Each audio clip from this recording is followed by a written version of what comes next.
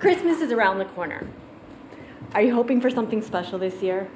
Maybe something that you wouldn't otherwise indulge yourself in? Or perhaps something meaningful from someone special?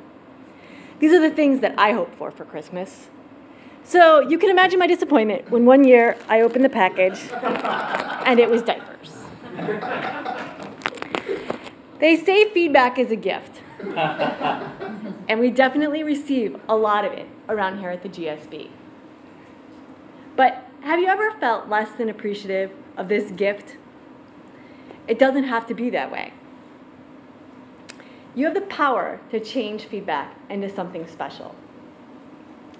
Stone and Heen, in their book, Thanks for the Feedback, state, the bold-faced power of feedback, the bold-faced benefits of feedback are our relationships are richer, our self-esteem more secure,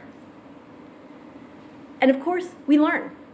We get better at things, and we feel good about that.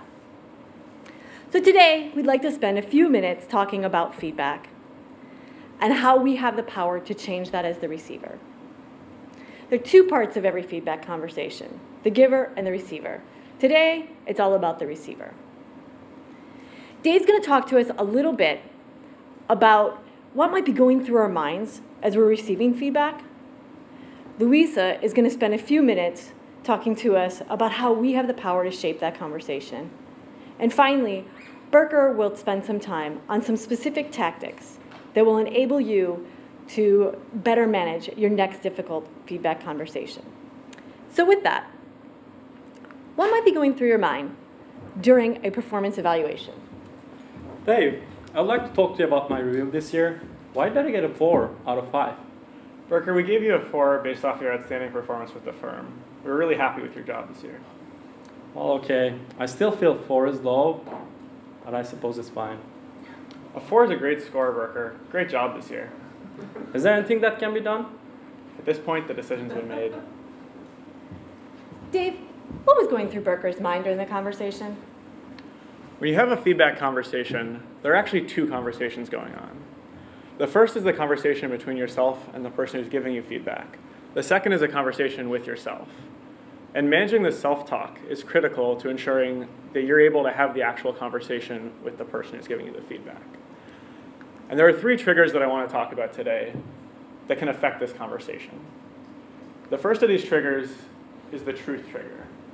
And the truth trigger, our brains have a natural instinct to self-protect ourselves and to disavow or invalidate any feedback that we're getting by trying to poke holes in the information that underlies that feedback.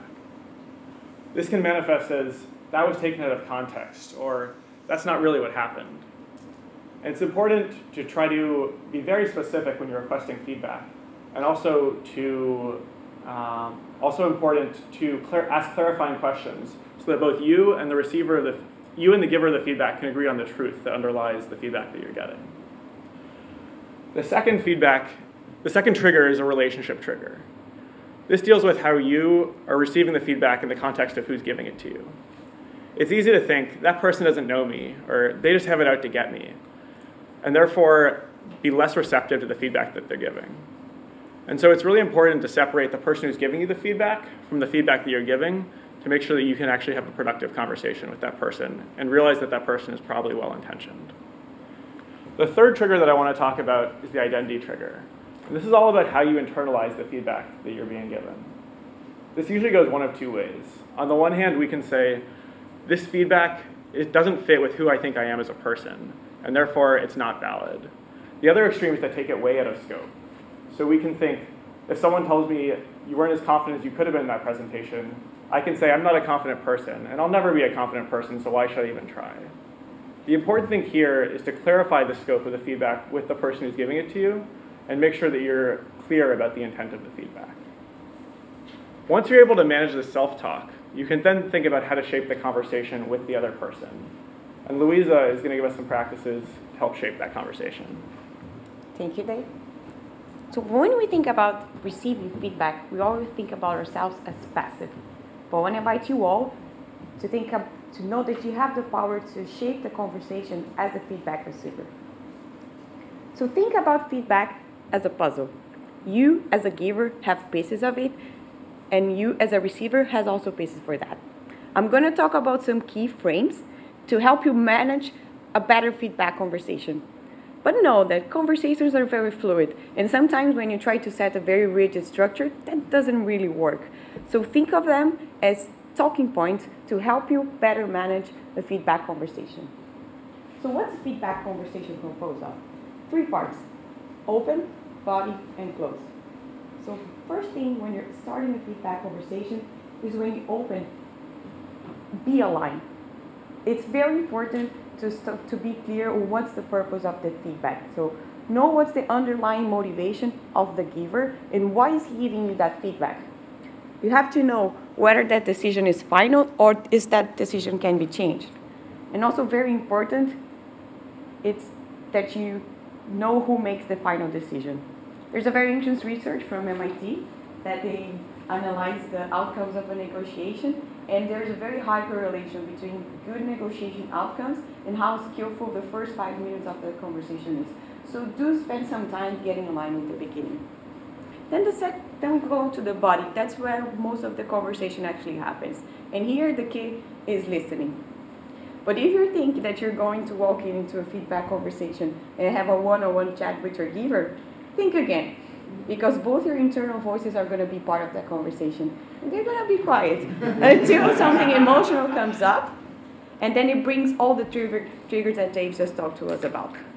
The second thing is assert what's left out. You have your parts of the puzzle, so make sure you bring those parts to the table. But very important here, don't question the truth in the feedback that you're receiving. Just bring new information to the table. Thirdly, process moving. And what's that?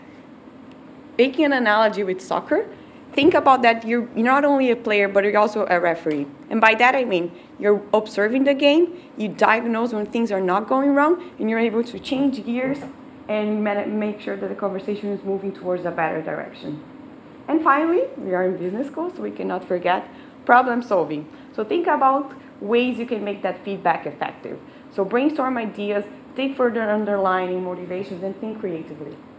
And finally, to close feedback, close with a commitment. What are you going to do differently from now on? It can be a process, so let's do another checkpoint from a month from now. It could be a benchmark. What are you going to be measured on? Or it could be something, okay, this is totally not working, let's try something different. And then you actually try to do something different. So now, with those lenses, let's look at the feedback evaluation once again. Dave, I'm surprised that I got a 4 instead of a 5 this year. Could you help me understand the evaluation a little bit better? Berker, I'm glad we're having this conversation. Do you think that you deserved a 5? Well, I do. I worked really hard last year. I brought in new customers. Our sales are 20% up from the year before. And I thought that was enough for a 5. What are the other criteria? So you see here, the Berker started by getting aligned and making really clear what's the purpose of this conversation, and he asked the right questions. But what if now, after he understood all the criteria, he still doesn't agree with his grade? What should he do? Dave, I hear you. I understand it. But I still feel, based on that criteria, that I should have a 5. Were there any other relevant factors in my case? Berker, there were a couple of people on the committee that doubted your overall commitment to the firm. I disagree with them myself, and I didn't mention it to you because I thought it would be a disservice to even put it on your mind. I just don't think it's a big deal. Thanks for telling me, though. It's upsetting to hear, but it's useful information. I'd love to learn more about that perception. Would it be okay if I talk to someone from the committee to learn more about this? So you can see that this was a much more effective communication. He brings some pieces that were left out, and he got some more useful information that he can use moving forward. He also closed with a commitment. So now, Berker is going to talk to us about some very practical tips on how we can all become better feedback receivers. Thanks, Luiza. I think we all agree that the second conversation was much better. But in real life, it's a long and difficult process to go from the first one to the second. Today, I want to share with you a few practical tips to make that journey easier. First one, keep it simple. Typically, the feedback we receive in the real world is too much and too vague. We saw in this conversation, you have the power to make it actionable. So end of the conversation, always ask, what is the one thing I can change? Second tip, try small experiments. Acting on feedback is like a New Year's resolution. If you say that I will be a healthy person this year, you'll fail. Instead, start with the Monday lunch. I'll have this. Try something for Friday. Try these small things and see how it feels. Third one, write out the J curve. The journey from good to great is not a linear one. Once you try out something new, it will feel uncomfortable. And you will actually perform worse for a while. So when you're acting on feedback, mind that gap. Make sure that you know there's light at the end of the tunnel. Fourth one, coach your coach. Again, in real life, conversations are not one-off. You have continuous relationship with the people who are giving you feedback. You can go out to them, talk to them, and let them know what is your style and your preferences. That will make the conversation much better. Last one, as Julie was mentioning, feedback is not just about improving yourself. It's also to build relationships, strengthen relationships. So don't wait for your next feedback conversation. Reach out to people. Invite them into this conversation. Start that conversation yourself. With that, I would like to remind you, as the receiver, you have the power to shape this conversation, change this conversation. It's a science and an art to receive the feedback. First, start with your self-talk. Secondly, change the conversation itself. And third, keep in mind those practical tips to start right away.